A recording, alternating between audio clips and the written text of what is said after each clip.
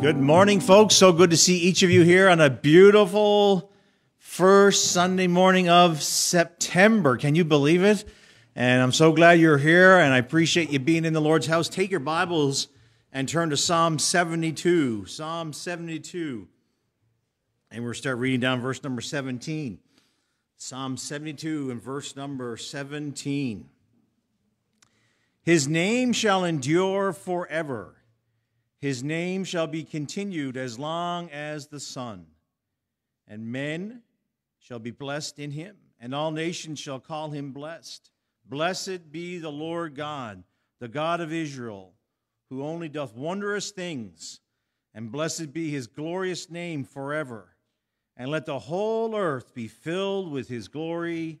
Amen and amen. Let's look to the Lord in prayer. Dear Jesus, thank you for your goodness.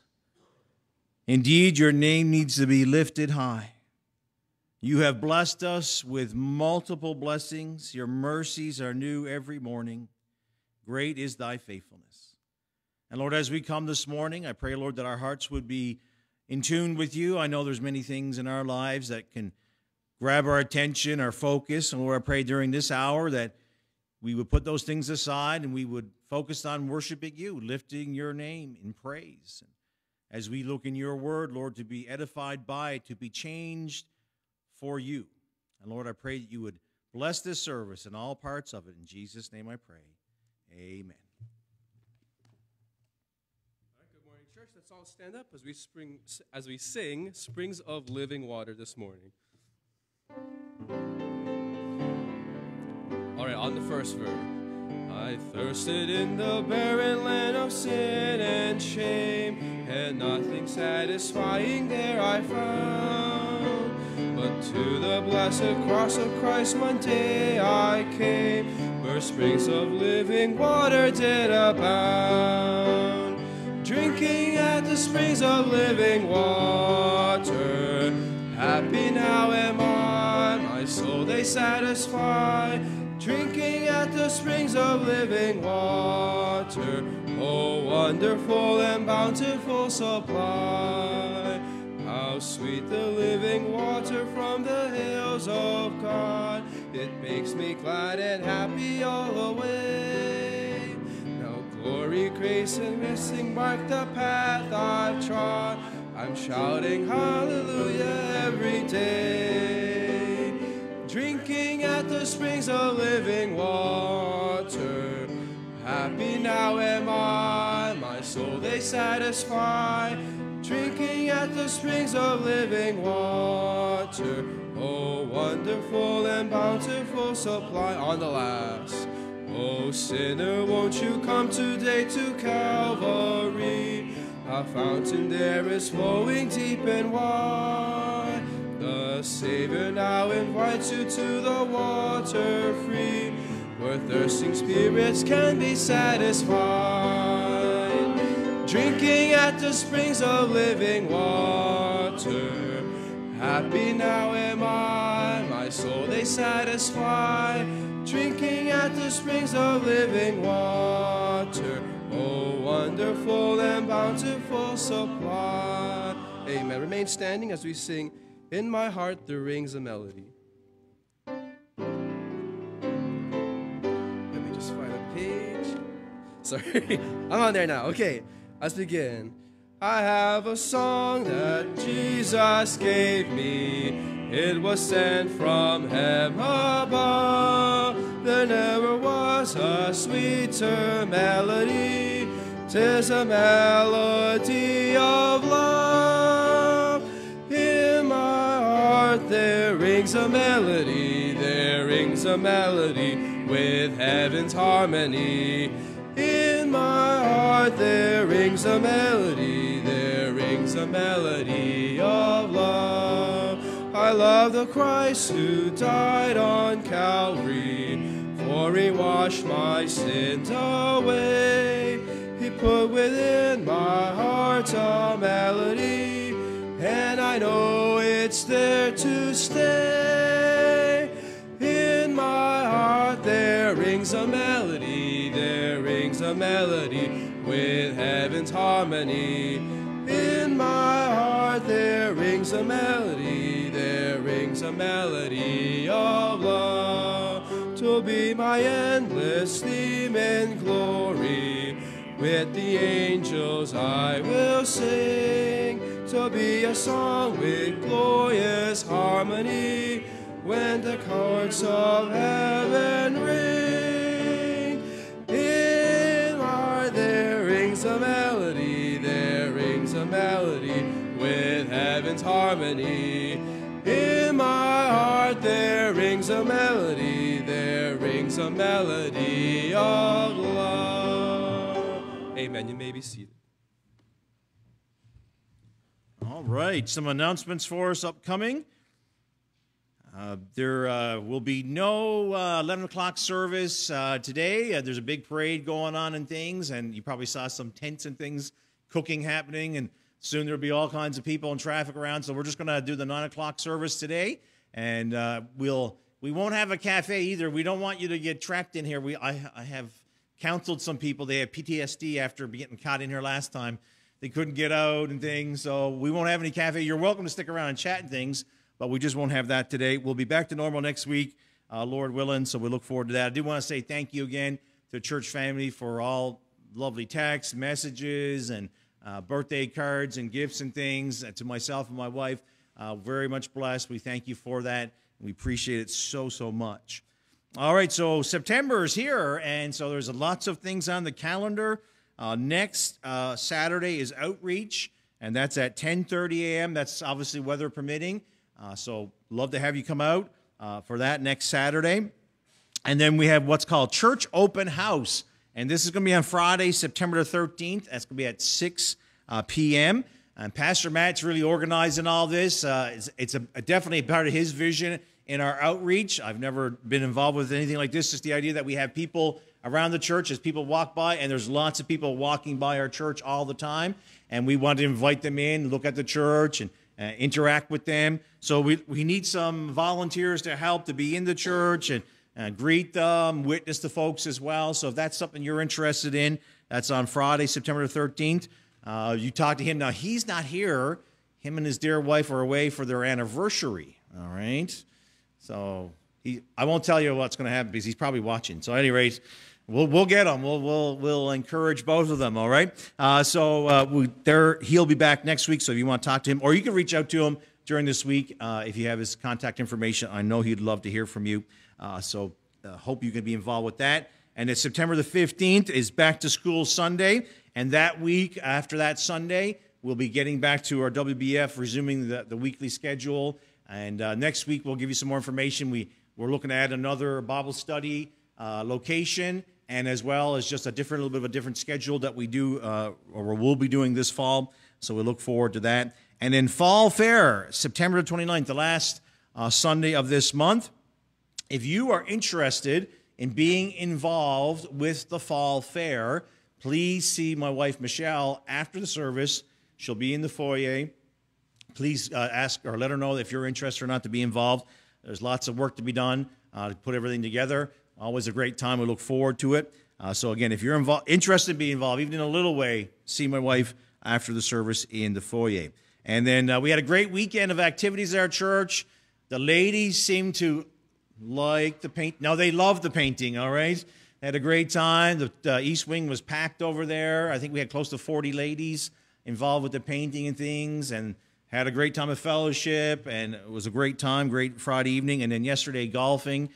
We had about 22, 21 folks out. We had a great time, and a great time of fellowship and encouragement and being encouraging by God's creation. So I'm glad that those who are involved with that, I'm glad that you're here. Most importantly, that you're here today at church Sunday morning. We're glad that you're here. So I'm going to ask the ushers to come forward this time to take the offering. And as they come, let's look to the Lord in prayer. Dear Jesus, thank you for this time. Thank you for the opportunity to give back to you. And Lord, I pray you help us to use these funds in great ways to reach the lost, to encourage the saints. And Lord, to see missionaries go forth. Lord, there's so many things that we can do with the finances. And Lord, help us to be wise stewards, Lord, and pray you would bless this offering in a great way. In Jesus' name, amen.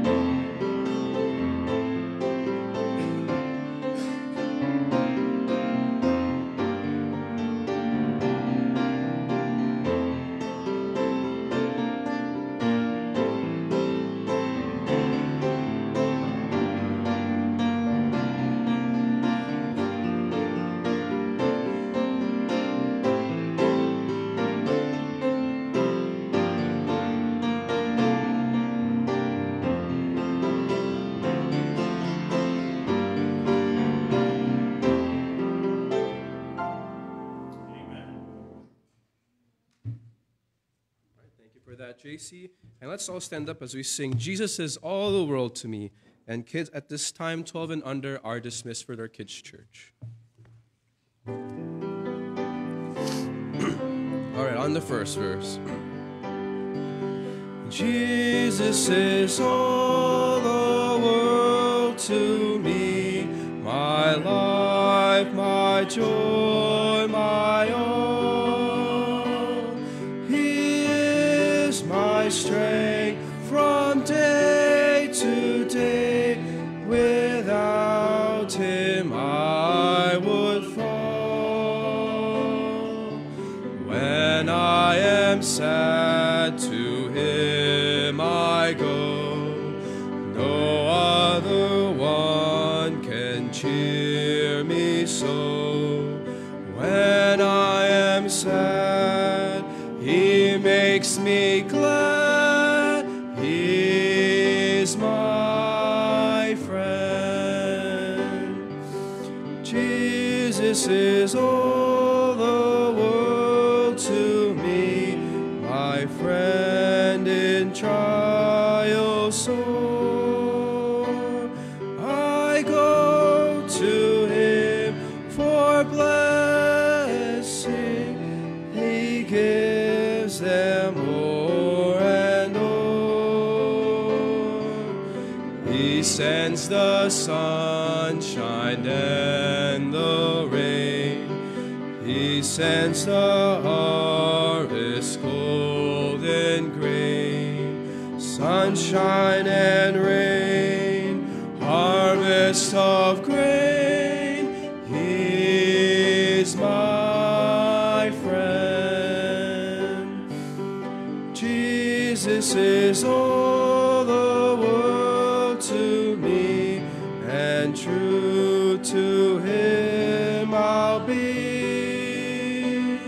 Oh, how could I this friend deny when he's so true to me? Following him, I know I'm right. He watches o'er me day and night. Following him by day and night, he's my friend. On the last, Jesus is all the world to me. I want no better friend. I trust him now, I'll trust him when life's fleeting day shall end. Beautiful life with such a friend. Beautiful life that has no end. Eternal life, eternal joy.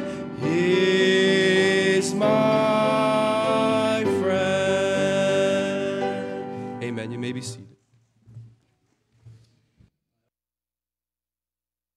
Appreciate song leading this morning. Appreciate those all involved with the worship at our church each and every week. Take your Bibles, Acts chapter number 12. Acts chapter number 12. It's good to see you at church. I understand that your attendance at church is a blessing to me. It's a blessing to others that attend our church and to visitors as well. But, most importantly, the Lord is pleased when you're at church. He tells us not to forsake the assembling of ourselves. He's pleased when we're at church. And never discount the importance of being at church. The world, unfortunately, would like us to think it's not that important, but it's very important. It's very encouraging to see you. So it's a few things to pray about. Kids are back to school this week. Some kids are excited. Some kids are sad, but all the parents are happy, right? Summer, we talk about how quickly summer is. You're like, some weeks felt like years with all the kids running around. But at any rate, let's be in prayer for our kids as they go back to school this week. And let's be in prayer for our church family. As I mentioned already, announcements. We have a busy month of ministry in September. And we want to be reaching folks for Christ and impacting them and having Christians have a greater relationship walk with the Lord. So pray for our outreach, or our open house, back to school, and the fall fair at the end of the month. We certainly want to be using those opportunities to impact those around us for Christ. So let's look to the Lord in prayer. Dear Jesus, thank you for this opportunity. And Lord, we thank you for your many blessings. And we thank you for the children of our church, the families that are represented in our church. And Lord, I pray you'd help them, moms and dads, as they get their little ones back to school. And Lord, I pray you encourage them, give them the patience they need. And the little ones, as they learn, Lord, give them the abilities to comprehend what's being taught, and Lord, that Lord, they would grow to be young men and women who want to serve you and do what is right. That is our desire, and that's what we try to do here, encourage those little people to serve you, to know you as their personal Lord and Savior. And Lord, I pray you be with our church in September, and lots of different ministry opportunities and outreaches occurring. And Lord, I pray you give us good weather in these events. And Lord, I pray you give us great opportunities to encourage folks to come to church and invite and witness. And Lord, that souls would be impacted by the gospel. And Lord, that Christians would draw closer to you. Lord, we look to you. It's by your hand. Lord, we look to you to provide. Lord, I pray you watch over us. And Lord, give us a time now in the Word that will be encouraging, edifying to all that are here and those who are watching online. I pray in Jesus' name. Amen. So Acts chapter number 12 and verse number 1. Now about that time Herod the king stretched forth his hands to vex certain of the church. And he killed James, the brother of John, with the sword. And because he saw it pleased the Jews, he proceeded further to take Peter also. Then were the days of the unleavened bread. And when he had apprehended him, he put him in prison and delivered him to 4 quaternions of soldiers to keep him, intending after Easter to bring him forth to the people. The title of my message is Prayer Changes Everything. Prayer changes everything, and prayer is a wonderful privilege that we have as believers. God has opened the door to the throne room, and he invites us to come, bring our petitions, bring those needs in our hearts and lives into his presence and give them to him. Hebrews chapter 4, verse 16 says, "Let us therefore come boldly unto the throne of grace, that we may obtain mercy and find grace in help and to help in time of need." I think all of us have times of need, don't we?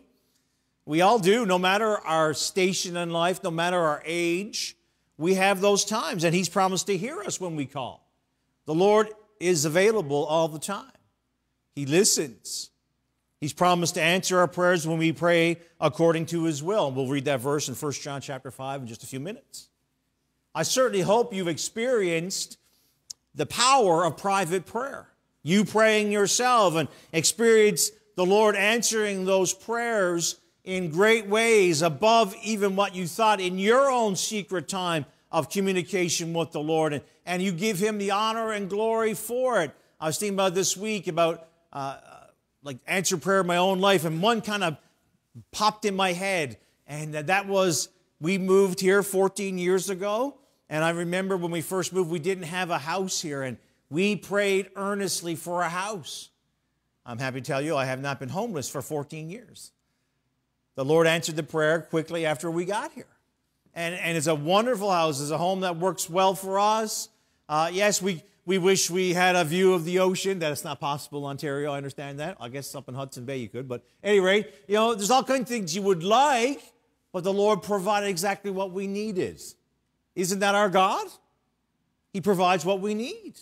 And that's an answered prayer, personal. And something that we should do daily is to pray and bring those petitions and ask for strength and ask for wisdom and worship the Lord and give him thanks for what he's done.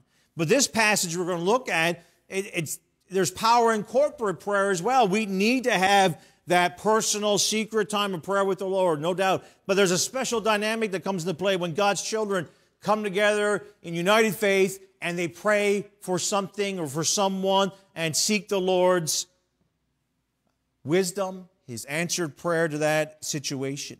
We see, first of all, a season of trouble, a season of troubles here. The events in this chapter occur in 44 AD. There's individuals who are mentioned here who are historical figures. In a sense, you'll find them in secular history. And one is being Herod.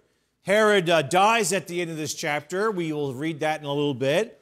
And when he dies, Judah becomes a Roman province, which really increases the tension between the Jewish people, the nation of Israel, and imperial Rome, which will eventually lead to AD 70 when Jerusalem is destroyed, sacked by Rome. The Herod mentioned here is Herod Agrippa I. He was the grandson of Herod the Great. He was really a puppet king installed by the Roman emperor many years before, Gallio, I think is how you say his name. And he was a king from 42 to 44 AD. So he wasn't a king very long, a couple years. Herod was a nominal Jew who wanted nothing more. He wasn't looking for religion to help him. He wasn't cared about Judaism. He wasn't cared about any of that. All Herod wanted was favor of Rome. That's all he wanted. Because in his mind, that's what he could get. And he wanted to grow in influence and power and things. So we see attacks. The attacks. James, the brother of John, one of the Lord's inner circle, is put to death by Herod. We see that. We read that already in verse number 1. And then we see Peter has also been in prison. And he's sitting in there on death row awaiting his own execution. And the Jews pressed their attacks against the early church because they hated the message of the gospel. And they saw that a lot of the leaders in Jerusalem obviously would be Jewish, formerly Jewish people who believe in Judaism, and now they're no longer believing that. Now they're preaching this gospel, and they're like, we want them gone. We don't want them around. And Herod quickly discovered persecuting Christians gave him some political clout. It gave him an advantage. He won some points. And he was a very shrewd individual. He could care less about religion. But if people were happy with him, that means he could do more of his own things, and he was good with that. You know, just think for a moment the local church here, verses 1 to 4. You know, there's got to be some degree of anxious moments. Your leaders, so we see that, again, that Herod had killed James, and now Peter was in prison. These men were leaders in the church. These were the pastors of the church, and now they're being removed. I'm sure there would have been some fear. There would have been uncertainty amongst the congregations, like, okay, so when they're done with the leaders, are they coming after us? I mean, that's not hard to connect the dots, right? That's not a stretch. They're taking out the leadership, and then they'll come for us. I mean, that makes sense. And I'm sure they were afraid what would eventually take place. We see the enemies.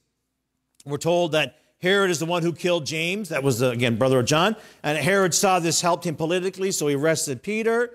It was the spring of the year, the days of unleavened bread. It was the 8th day after the Passover. So it was the preference. Again, we see the connection with the Jewish leadership in the city of Jerusalem. It was the pious Jews who didn't want to see anyone executed during these high days after the Passover.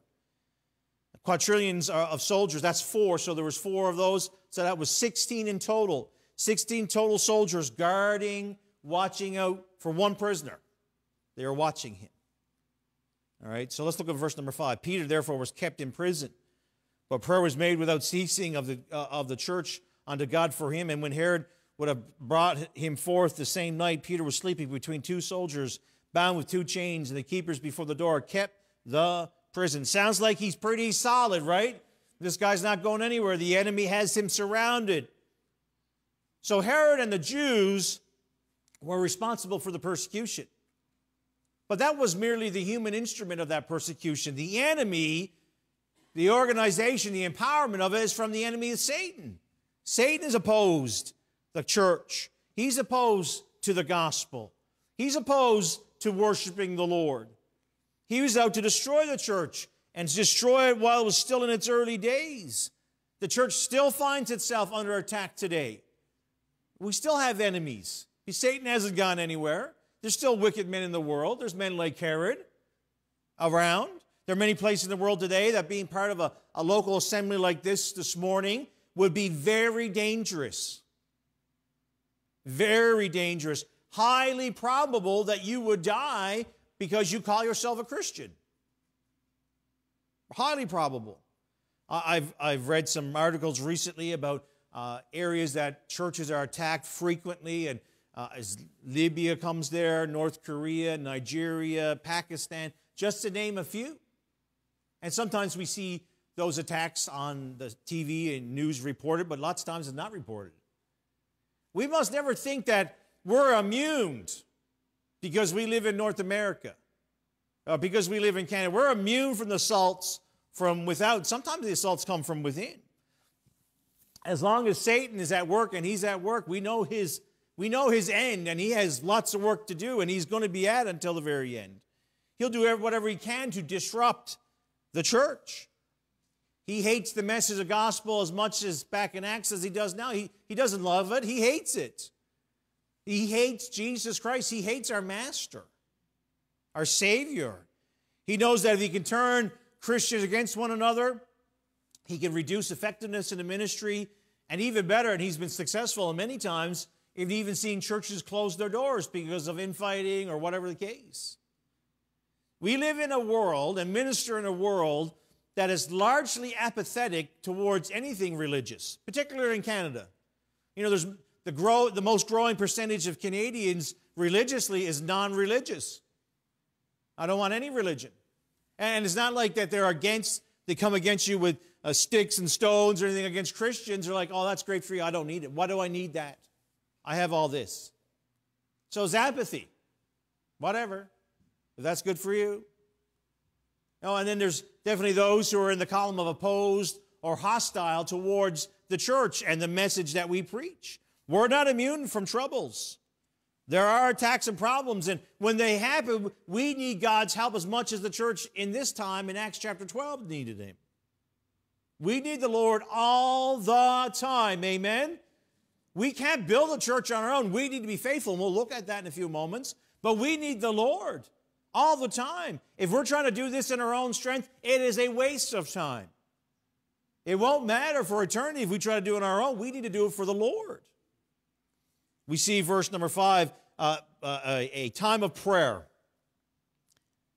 He was put into prison, and then where prayer was made without ceasing of the church unto God for him. This situation looks bleak. James is dead. I mean, James was a great man. He served the church. He loved the church. You know, when a pastor who is taken away from us in the sense of before we would think his prime or in his prime, or suddenly, passes away, that's painful. He's taken and killed because he's preaching the gospel, and now Peter is in prison. This is a horrible situation. It looks like Peter's going to die, but in the face of overwhelming problems, the church bows its head as such, as one, and calls unto God. It lifted its voice collectively. Did that mean that everybody that was in the part of the church in Jerusalem got together in the Jerusalem church? No, because they didn't have a church like we think today. But they got together in smaller groups, no doubt. And if they weren't together in groups, they had one prayer request. Lord, save Peter. That's what they were praying. And they moved in power to bring this answer to prayer. It was fervent. Prayer was made. It was a fervent prayer. It was made without ceasing. The word without ceasing conveys only the idea of ongoing prayer, but it was fervent. This was something that meant something to these people. These people were pouring out their hearts to the Lord. Lord, we need you to answer this prayer. We love Peter. There's so much to do. Lord, save Peter. Remove him from jail. Save Peter. I don't know exactly what they said, but that's the general gist of it. Save him. Save him. They're seeking the Lord. That's the kind of praying we need to undertake. We don't have anyone in our church named Peter that I'm aware of. So there's no one in our church, Peter, in jail. But the idea that fervency should be part of our prayer life. We need to have that same kind of prayer life. The promise of God is that the effectual fervent prayer of the righteous man availeth much. The words effectual, fervent refer to energetic, passionate prayer. We don't pray to get rated of, he's more passionate praying individual. No, we don't do it that way. But the idea is that when we come to the Lord, it's not like, Lord, it's a nice day. Can you help me with that? No, that's really blasé, isn't it? If one of my kids came to me, Matthew likes to play street hockey. If Matthew came to me and said, hey, Dad, you want to play hockey? I'd be like, you really don't want to play hockey. You're so blasé about it, I'll be like, no, let's go eat. He's not interested, not really that much. But Matthew came in the room, he's like, Dad, do you want to play hockey with me? I saw this awesome shot. I want to try it. No, he wants to play hockey, right? He's passionate about it. When we come to the Lord, let's not be like, oh, no, Lord, help me. Give me wisdom, or whatever the case is. Come with a heart that's, Lord, help. It's not casual. It's not half-hearted. You pour out your burdens. You pour out, Lord, help, or give me the wisdom. Give me the strength. Give me the understanding. Lord, help this person, whatever the case. Their prayers were made to God. Now, this seems obvious, but there's times when it seems like the prayers are designed just to be heard, if you know what I'm saying. We're talking about in a corporate, in a church body.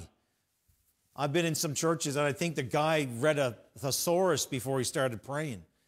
You know, all these different words that I would never use, and and it seems like it's a bit. I'm not saying the person was, but it seems like a bit of a show in my mind. But I've not been with people when they pray. I think one guy in particular, his name is Earl Jerry. And whenever Earl Jerry would pray, I felt like the Lord was there. He had a powerful prayer life. And that's what we need to have. It's not about who can hear my voice. Who cares about hearing my voice? I want to talk to the Lord. I need to talk to Him. I need to bring these things to Him. The congregation joined their voices, and they reached up, and they prayed in faith. They were praying in faith, Lord, because they couldn't go bust Peter out of jail. I mean, they weren't looking to physical action to remove him and start a rebellion. No, none of that. They were praying in faith. Lord, you need to do it. Faith is an essential ingredient in our prayers. Can you imagine praying to the Lord and never believing He can do what you're asking Him to do? What a waste of time. Hey, I hope when you come to the Lord in prayer, you know that He can answer. It depends if His will, if He will answer yes or no, or maybe later. My God is the God who created this universe. I can trust Him. I can have faith in Him that He cares about me and He will answer. Hebrews 11 verse 6. But without God it is impossible to please Him. For he that cometh to God must believe that He is, and that He's a rewarder of them that diligently seek Him. Matthew 21:22. And all things whatsoever ye ask in prayer, believing, ye shall receive. 1 John 5:14. And this is the confidence that we have in Him, that if we ask anything according to His will, He heareth us. And if we know that He hear us, whatsoever we ask, we know that we have petitions that we desire of Him. You know, I never stop and ask the Lord, is it your will, Lord, if I pray for this person who's lost? No, because the Lord desires all men come to Him. And Lord, is it your will for me to pray for believers who are going through hard times? No, because I need to encourage the brethren. That's a good thing to pray about. I don't have to worry about those. That's not outside of God's will. We're talking to the Father. He's our Father. You can bring those things to Him. And my dad and my mom, I speak to them often. My dad's 70 now. He turned 70 last December. I still phone him from time to time and tell him, hey, Dad, this is going on. Or, Dad, what do you think about this? Or, Dad, I need a hand with this. But I'm not afraid to talk to my dad. He's my dad. He's my father. And you know what I find is, it's always encouraging, is that when I phone him, he goes, it's good to hear from you. Do you think our Heavenly Father wants to hear from us? Absolutely. We need to bring those requests to Him. It was a focused prayer. Prayer was made for Him. That's for Peter. Peter was the focus of this prayer meeting. Down verse number 7. And behold, the angel of the Lord came upon him, and the light shined in the prison, and he smote Peter on the side, raised him up, saying, Arise, up quickly. And his chains fell off from his hands. And the angel said unto him, Gird thyself, and bind up thy sandals. So he did. And he says unto him, Cast thy garment about thee, and follow me. And he went out and followed him. and wist not that this was true, which was done by the angel, but thought he was a vision. And when they were past the first and second ward, they came into the iron gate that leadeth unto the city, which opened to them of his own accord. And they went out and passed on through one street, and forthwith the angel departed from him. And when Peter was come to himself, he said, Now I know of a surety that the Lord hath sent this angel, and hath delivered me out of the hand of Herod, and from all the expectation of the people of the Jews. This is what the people were praying for, that Peter would be set free. This was not a generalization prayer, not a big generalization blanket. Casting a big blanket. When they got together, it's, oh Lord, give us a wonderful day. Help all the people on the east side of Jerusalem. They need you. And now this was laser focused. Lord, help Peter. Lord, save Peter. Lord, save Peter. This was a very pointed prayer seeking God's power for a very, very specific need.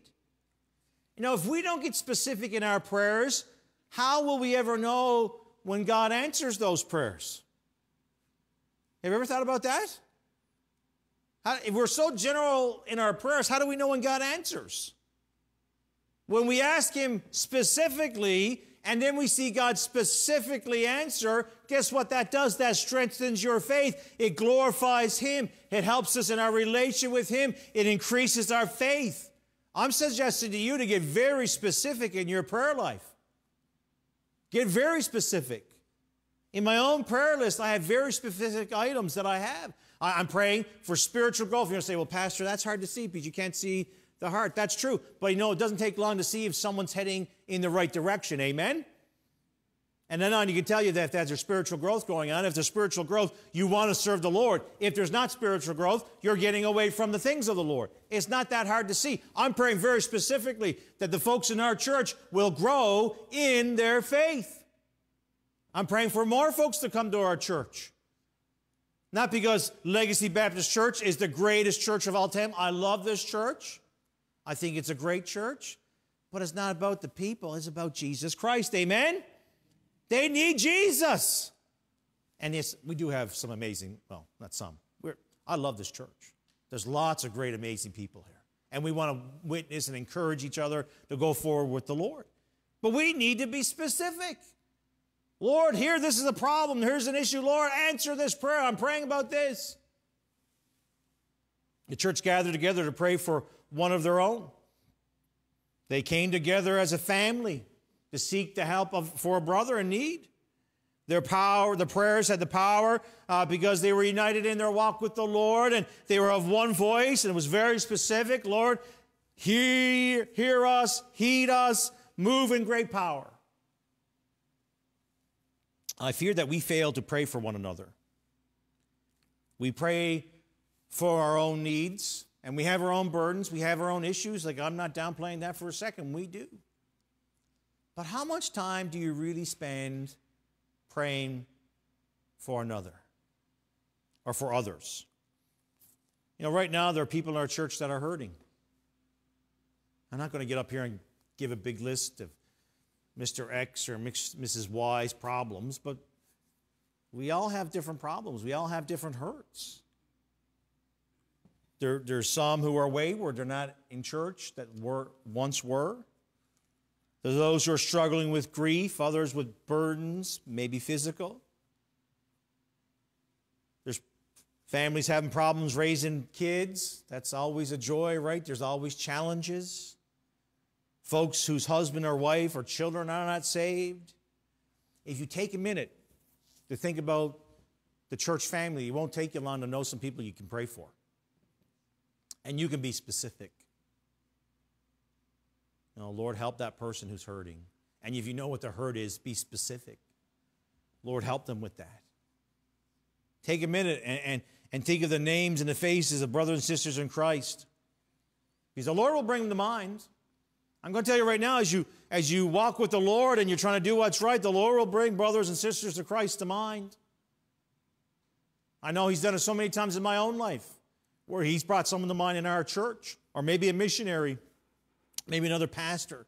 And then there's times in the church family that you reach out to me and I'm like, oh, I needed that today. Hey, we need people praying for us. We need to be praying for others. Just a little side note here. It's not about prayer. In verse number 4, it says, intending after Easter to bring him forth to the people. The word Easter translated is a common word for the Jewish Passover. In fact, it's translated Passover 28 out of the 29 times it's recorded in Scripture. This is the only place in the Bible it's so translated. And it's accurate. Passover had already passed. And how do I know that? It's because the week of the Feast of the Unleavened Bread was occurring, and that always takes place after the Jewish Passover. The English word Easter is derived from the Roman word Estar, which was a pagan spring holiday observed at about the same time. So the King James translators were correct. The Passover was over for the year, and Herod was in a hurry to execute Peter. The Roman holiday of Ashtar was just around the corner. So I've had some people tell me that's wrong. No, this is absolutely correct. It just helps us understand the timing of the situation to what's being referred. Number 3, a time of power. A time of power. I've read verse 11 already. Verse 12, and when he had considered the thing, he came to the house of Mary, the mother of John, whose surname was Mark, where many were gathered together praying. A time of power, a mighty deliverance. When the church prayed, God heard them. He answered their prayers. Peter was delivered from the prison through miraculous intervention. Like, this is incredible. God saved Peter because the church asked God to save Peter. I mean, they were involved. I wonder what might happen, what God might do if we prayed united. Again, not everybody in the same room, but we have the same mindset and we're praying for the same things. I wonder who might be saved. Didn't God save Peter here? He did physically. I wonder who might be saved if we got a mind behind it, united in there. I wonder what God might do among us if we were united in prayer for certain things, for the right things. I believe that our God is still the God of miracles. Amen. His power has not changed. God has not seen his power diminished in whatsoever. He is able to do so much more than we've ever seen him do. In fact, the limit of his power have never been witnessed, like in the sense of what he's capable of. Ephesians chapter 3, verse 2. Now unto him that is able to do exceeding abundantly above all that we ask or think, according to the power that worketh in us. To do exceedingly, abundantly, above all. Doesn't that give you an idea that God is powerful? Above all. Let's seek him today and ask him, for things that would bring honor and glory to him. See folks get saved. See our church grow for his honor and glory. A mighty deliverance. Peter is set free. And we see they were astounded. Verse 12, I read that already. So verse 13, and as Peter knocked at the door, or of the gate, a damsel came to hearken, named Rhoda. And when she knew Peter's voice, she opened not the gate for gladness, but ran in and told how Peter stood before the gate. And they said unto her, Thou art mad. But she constantly affirmed that it was even so. And then said they, It is his angel. But Peter continued knocking. And when they opened the door and saw him, they were astonished. But he, beckoning unto them with the hand to hold their peace, declared unto them how the Lord had brought them out of the prison. And he said, Go show these things unto James and to the brethren. And he departed and went into another place. He's released, and he went to the house. The church had met to pray in the past, I would think. That's why he went here. He went to the house of Mary, the mother of John Mark. She was a woman of some means, for her house was large enough to have a number of people. Apostles would use her home. He knocked on that gate, and Rhoda came to see who was knocking. Who was knocking on the door? Maybe somebody else was coming to the prayer meeting, and I don't doubt that they were in a bit of a hiding phase that their mindset was protection. We need to protect ourselves, and we're not going to leave the gate open. We'll lock it, and you come knock, and we'll let you in. And she's like, "Who's there?" "It's Peter." And she knew his voice, but rather than unlatch it and away she went. She didn't even open the door for Peter. She went back in and told them what was going on. And "You're mad, Rhoda. It's not Peter. It's not Peter out there." And then they went on to say, "Well, it's his angel." Now, the Jewish people believe that when they assume when someone died, they assume the guardian angel, like they assume the body of an angel. Now, that's not what's being taught here. This is what they're saying, is that he's passed away. He's passed away. And Peter, then Rhoda never convinced them that it was Peter. It was the continuous knocking by Peter. Maybe he heard them and they're talking about him. It's like, "No, I'm alive. It's not my angel. She's not mad. Let me in." One scholar wrote, God could get Peter out of prison, but Peter couldn't get himself into a prayer meeting. He got him out, but he couldn't get into that prayer meeting. That was all about himself. They were praying for him. And when they investigated, they were astonished. They were amazed. That's what the word means. They were confounded. They were at wonderment. Why were they amazed? Weren't they just spending all kinds of time praying for Peter to be released, to be set free, to be saved? Weren't they? They were. They've been praying for this. Why were they so surprised? Well, I think they're just like us, because on our best days, we all are marked by a lack of faith. We all have more room to grow in our faith. I praise his name that my faith does not have to be perfect. It just needs to be exercised. Amen? My faith doesn't have to be like a gold-plated event. Like I've reached the gold-plated faith monument or level. No, I just need to exercise my faith. We're a lot like that father who brought his son to Jesus, who was possessed by demons. He believed the Lord could do it, but he was still filled with doubt and fear. Still filled. That story is found for us in Mark chapter 9 and Matthew chapter 17. "Lord, help my unbelief. I believe, but Lord, help my unbelief." I'm telling you right now, I'm there lots of times. I know the Lord could do it. God created the universe. He could do anything. But Lord, help my unbelief. Help me to have greater faith. As long as we live in this world and speak to God in prayer, we'll often be astonished at his answers. You know what? We need to be developing a simple, childlike faith in our Heavenly Father. Our kids come to us. If you have kids, if the Lord's blessed you with children, they come to us and they just, "Hey, Dad, can you help me with this?" Hey, shouldn't us as Christians come to the Lord and say, "Heavenly Father, help us. I don't know how to take care of this. This is beyond me. I need help." And let me encourage you, don't wait till there's nothing else you can do. Bring it to the Lord right away, okay? A situation comes up, bring it to the Lord right away. Don't wait till you try to figure it all out. No, you make a bigger mess. Bring it to the Lord. Bring it to him right away. In verse 17, Peter rehearses what's taking place. He instructs them to form James, that was a half-brother of Jesus, who would become the dominant pastor at the church of Jerusalem. Then he went away.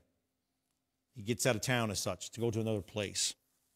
Verse 18, "Now as soon as it was day, there was no small stir among the soldiers what was become of Peter. And when Herod had sought for them and found him not, he examined the keepers and commanded that they should be put to death. And he went down from Judea to Caesarea and there abode. And Herod was highly displeased with them at Tyre and Sidon, but they came with one accord to him, and having made Blastus, the king's chamberlain, their friend, desired peace, because their country was nourished by the king's country. And upon a set day, Herod, arrayed in royal apparel, sat upon his throne and made an oration unto them. And the people gave a shout, saying, It is the voice of God and not of man. And immediately the angel of the Lord smote him because he had not given God the glory, and he was eaten of worms, and he gave up the ghost. But the word of God grew and multiplied. There's powerful sovereignty displayed. There was powerful sovereignty displayed. This passage closes with God giving his church more evidence that he's in control over everything. We see God prove supreme over the opposition. We see in this portion of Scripture that there was a disagreement or an argument within the region of modern-day Lebanon. And the port cities of Tyre and Sidon had been at odds with Herod about when he cut off their foodstuffs. Been at odds with Herod. And Herod, because he didn't care about anybody but himself, cut off the foodstuffs. And they're like, okay, we need to work out a deal. I am really condensing what took place. All right. And they got back together and worked things out. And during this time, Herod makes a speech to a crowd assembled, and it was probably at like a Roman sporting event. Again, he wanted to play the favor of the Romans. He wanted to be like a Roman. So it was probably at a sporting event. And Josephus records for us, that's an extra biblical source, a Jewish historian wrote, that his royal apparel had silver foil woven into which it caused the glitter when the sun shined on it. And when he got up to speak, it sounds like Herod had a great voice, and he used it, and the glittering off of his garments, and it's the voice of a God and not of a man. And Herod didn't stop that. He probably like, yeah, that's me. I'm in charge here. They described Herod as a deity. And this wasn't a case where Herod didn't know different. He knew because, he knew, he's a nominal Jew. He knew this was wrong. This was blasphemy. And God smote him. Again, Josephus wrote that he lived about 5 days after being smote, and his body was rotted and eaten by worms. There's all kinds of thoughts about what they were. I'm not going into it. It was a horrible death. That's all that needs to be said. The king who persecuted the Lord's people dies a horrible death. He is struck down in front of all those people.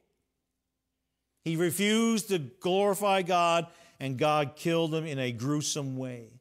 It was a lesson designed to teach them that God is greater than all. God is greater than all. The same is true today. Our duty is to serve the Lord faithfully and leave the opposition to God. If we could ever adopt the mindset of David, it would help us a great deal. When he went and faced Goliath, he said, this is the Lord's battle.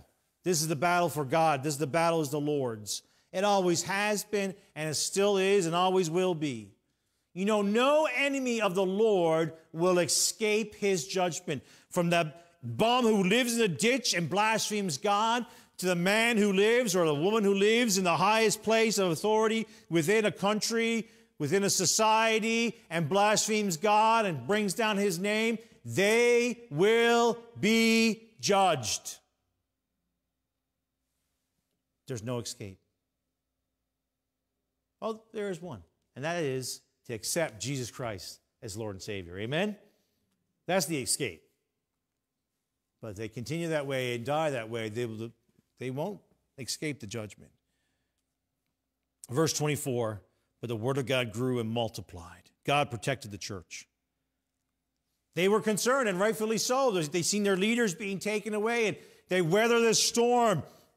They seek shelter in prayer, and they saw the Lord save Peter, and then the Lord expands their reach, expands their outreach in ways that just a few days before they would never thought, a few days before they thought they were all dead, or they would be dead.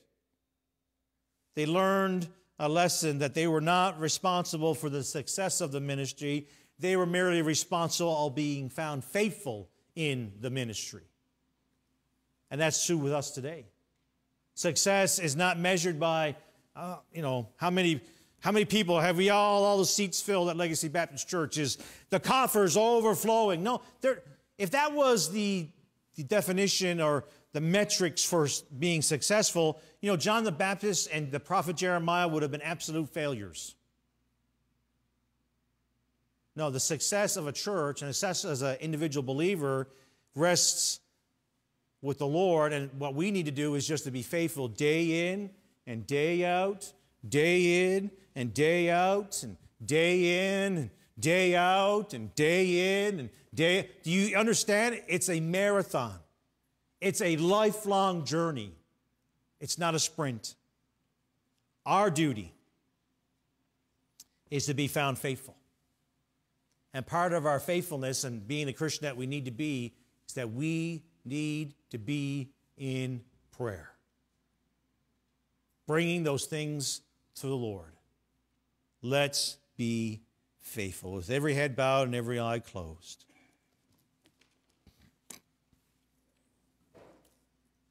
Church, we need to be following the Lord as individuals, personally and then corporately, following the Lord. Let's take this moment as the piano begins to play. We need to examine our hearts and make sure that there's nothing between us and someone else, because that will affect our prayer life. We need to make sure we're good with one another as brothers and sisters in Christ. We need to seek God corporately in prayer, praying for one another. We need to call on God by faith. Not in a casual, half-hearted way, but open your heart and bring those things to the Almighty God. We need to look beyond our own needs and lift up those who are around us in their need in prayer. Let's be faithful in praying. Bring those things to the Almighty God. He cares. He knows your name. He knows your problems. He knows what you're facing. Bring it to Him. It's amazing how God answers prayer. Let's be part of the solution. Let's be bringing things to prayer to God. Prayer changes everything.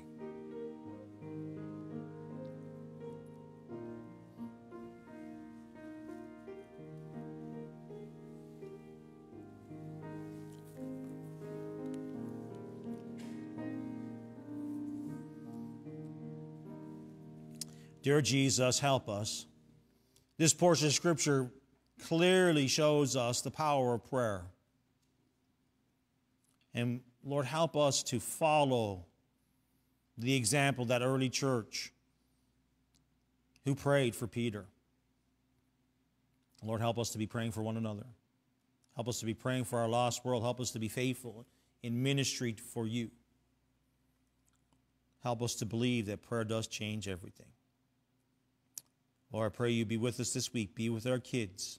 Be with our parents of our church as they send their kids off to school. And help instruct them in righteousness. Encourage them.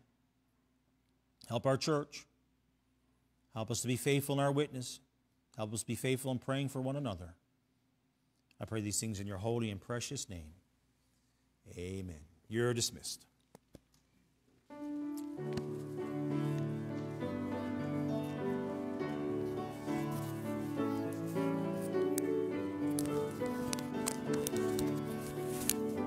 See you.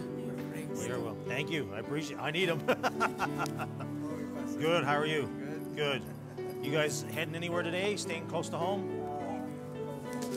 Home. That's a good place to be. Carol, good to see you. Keeping well? Good. Staying close to home? You're welcome. Good morning. How are we feeling?